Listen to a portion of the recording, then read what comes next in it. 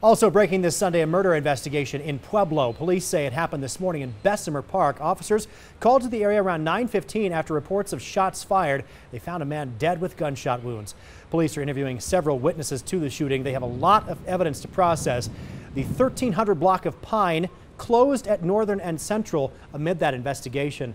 The area of the park where the shooting took place, as well as the pool, also closed.